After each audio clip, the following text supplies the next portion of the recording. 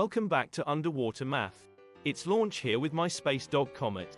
Today we're building our two-stepping skills. Howdy! We're down here on Earth in the Wild West practicing two-step word problems, involving all four operations. There may even be a letter representing the unknown that we'll have to solve. Join us!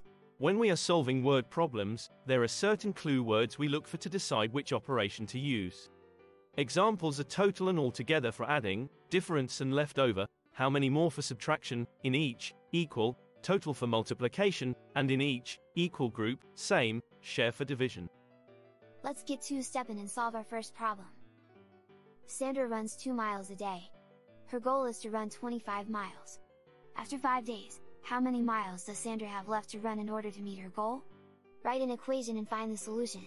We have to first find the number of miles she runs after 5 days, so we'll multiply 2x5 plus the amount, represented by m for miles, she still has to run to equal her goal of 25 miles.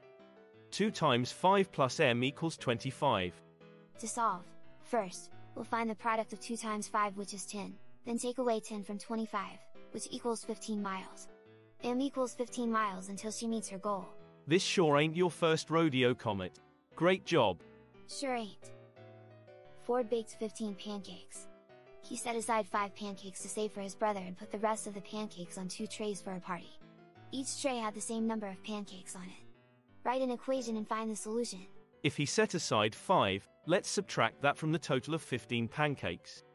Since each of the 2 trays has an equal amount, he is dividing the total of pancakes by 2. 15 minus 5 divided by 2 equals p.